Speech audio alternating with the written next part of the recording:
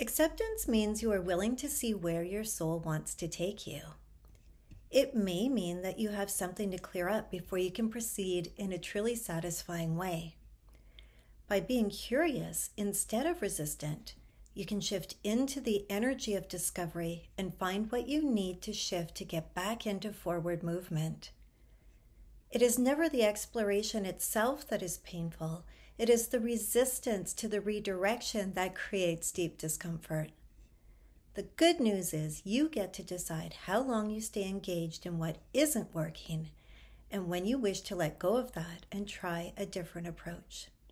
It is all up to you. Have a wonderful day.